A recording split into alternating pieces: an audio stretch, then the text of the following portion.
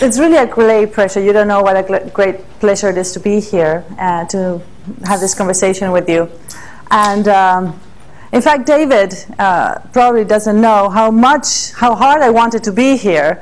And I'll let you know how hard I wanted to be here. I got his invitation only a few days ago, I have to confess. And I was in Sydney after a conference. I'm thinking I was going to take a few days off. Little did I know. So Friday, I was in Sydney. Saturday, I was in Hong Kong. Sunday, I was in Paris. Monday, I was in the UK. Spent the day in the UK. Tuesday, I flew to Boston. And yesterday, I came here. So this is how hard I wanted to be with you today. Little did I know that the last stretch was going to be so hard, because yesterday, the President of the United States decided to go to Chicago at the same time as I was going there, which closed the airfield, of course, and we were in a holding pattern for long enough that we needed to go to Grand Rapids to refuel. So I almost gave this talk from Michigan. Thank you very much. I'm very pleased. As you can see, I'm very pleased to be here.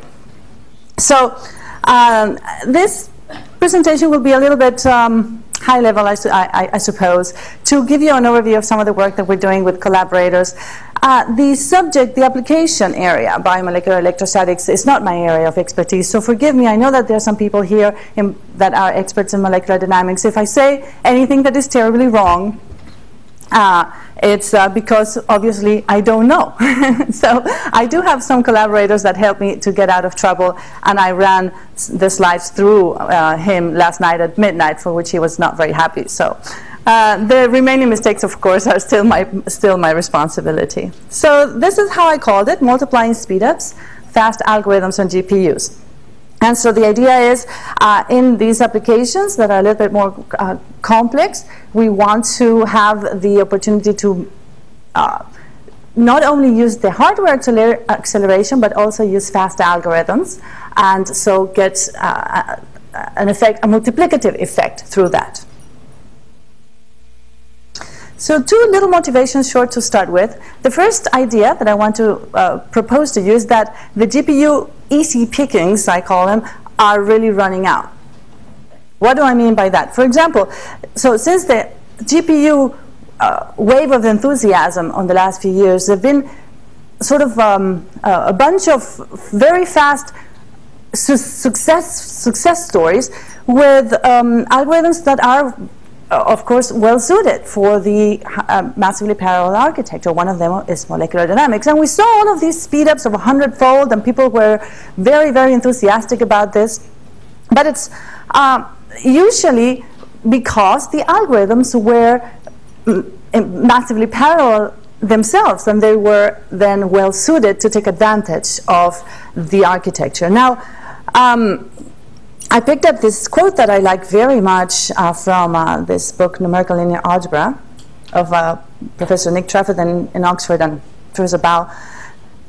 And I like it. I like this idea that, you know, the faster the computer, the more important it is that we have efficient algorithms. And this is one of the motivations of this talk. The easy pickings are those algorithms that are embarrassingly parallel. We've done those. I mean, not we, as in me, but most of you. And so now many of the challenging applications that remain will require that we use some more involved algorithms, which mean that we have to now work a little harder to get these algorithms to work and accelerate with the new hardware. So that's the first motivation. The second motivation is this idea that algorithms are able to give us as much or more speed up than Moore's law. So this is one example. Here is a plot that appeared in this report from the DOE called A Science-Based Case for Large-Scale Simulation, also known as the Scales Report. The first volume in 2003, they presented this plot, which shows a span of 40 years. And on the red line, you see the speed up that was obtained by successive changes in both the mathematical, no, in this case not the mathematical formulation, but just the algorithms. So successive improvements in the algorithms. This is for the application here was, it's like a Laplace kernel, and say it was a fixed problem size of I think 64 cube or something like that. I'm afraid I don't have my presenter notes in the background, which would have told me that exact number. And you can see that in the span of 40 years, the acceleration that was obtained by just the improvements in algorithms is equal, in this case, to what would have been obtained by Moore's law. Now, Moore's law was happening at the same time, and the algorithms produced, in this case, in the 40 years, I think, a millionfold increase in speed. And so if you add them all together, rather multiply them both together, you get much more increases in performance. So this is one example. Here's another example which is applied, and don't be concerned about the details of this plot, because it applies to an application which I don't know the details either, but I just want you to concentrate on the lines here, the red and the green and the blue. The blue one indicates the speed up that would come from Moore's law alone, and the application is plasma fusion and magnetohydrodynamic simulations, and the performance is measured in what is called the effective sustained speed, which is equivalent to the gigaflops performance. And you see this, you see here that there's these jumps that happen, right, every certain number of years. These jumps are due to an improvement in either the methods of solving the problem or the algorithms. And you can see that there's this these improvements in performance that happen every number of years, which can surpass the improvements that we see from hardware alone. So this is another example of the importance of algorithms, and in comparison to just Moore's law, without even going into GPU and such. The final one, I hope you can see this a little bit, those lines are a little bit thin, but you can see for this case, this is combustion simulations, and it also appears in the scales report. By the way, these reports are all available online. You can find them on Department of Energy, and this is the second volume, 2005, and you can see for this combustion problem as well the same sort of pattern, which is, of course, Moore's law inexorably is going up or doubling every 18 months or whatever it is, and at the same time you see this pattern of jumps every number of years, which are produced by either reformulations, in this case some reformulations of the mathematics of the problem, or improvements in the algorithms themselves. Now, when the algorithms, the improvements in the algorithms result in a change on the scaling, for example, going from, say, order n cube algorithm to an order n log n algorithm, the gap between the old and the new algorithm is going to get bigger and bigger as we go to larger problem sizes, as we solve harder and harder problems. And so these things compound in the end to give us greater capability. So that's my second motivation, and so let me now go on to the idea of computational biology and what's the vision in this effort that we've started. Now, my area of expertise, I'm originally a mechanical engineer. That's my undergraduate is in mechanical engineering, and my PhD is in aeronautics, and I'm a computational fluid dynamicist. And so this is a new field for me. I put some things together here to describe the field, thinking that we'd have a very diverse audience, and some people would benefit from this. But for the experts in the audience, please forgive me that it's not my area of expertise, but I collaborate with a group of people like we do in computational science, where we bring together the expertise in algorithms and certain computational approaches, and we have other people that are experts in the applications, and we work together. So this is how we do things in computational science.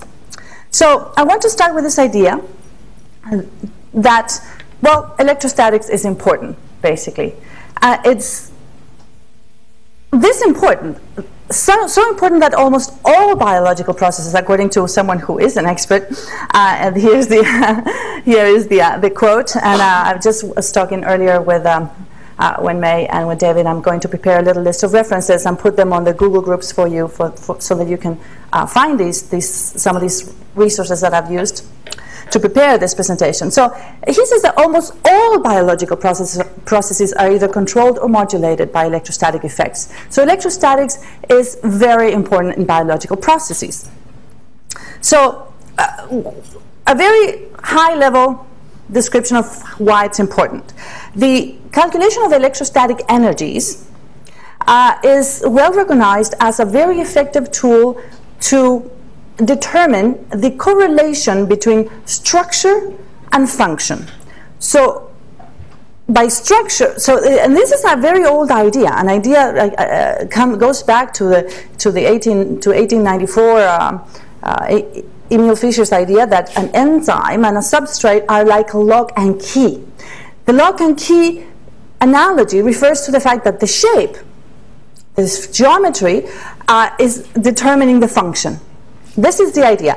And electrostatic energies are a tool to observe that through physics, which is great. You know, we can apply physics and chemistry to study biology. So first, structure. What do we mean by structure? There's actually a journal called Structure. So this is a very, very broad field. What we mean by that is the conformations, the geometry, the three-dimensional shape of these things that are called macromolecules or proteins and so on.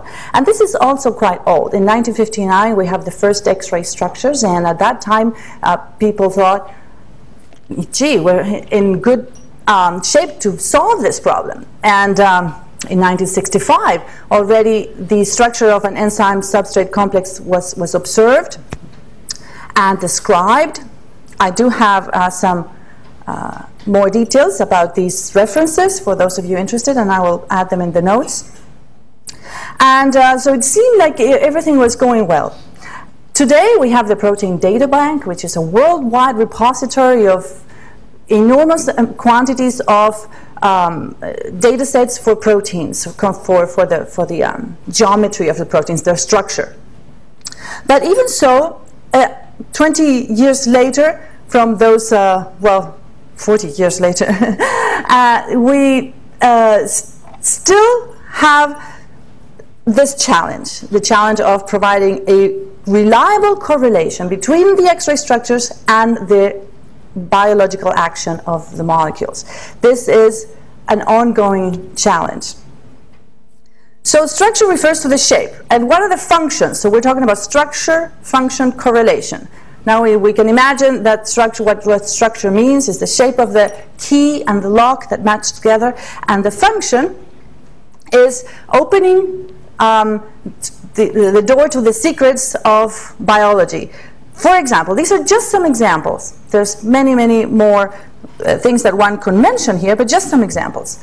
One process is electron transfer reactions, and these are involved in key energy transaction processes, change of energy from one form to another. For example, photosynthesis. So quite an important thing to try to understand, quite an important thing to perhaps try to mimic in technology, opening the door perhaps to new forms of energy, if we were able to really comprehend such a process.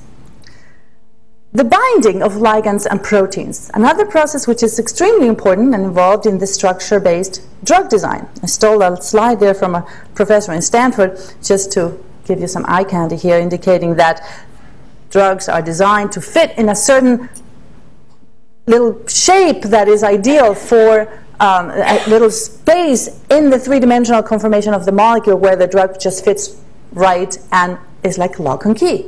It produces some sort of function. Number 3, enzyme catalysis. Now, what an important process. It's involved in all chemistry of life. If there were no enzymes, there wouldn't be life. Because the chemistry that is involved in life, some of that chemistry would take thousands more time to happen if it wasn't for the presence of enzymes. And it is also behind much of biotechnology interests of today. For example, the production of biofuels and things like that. So, hugely important field. And finally, protein folding and stability. Why is that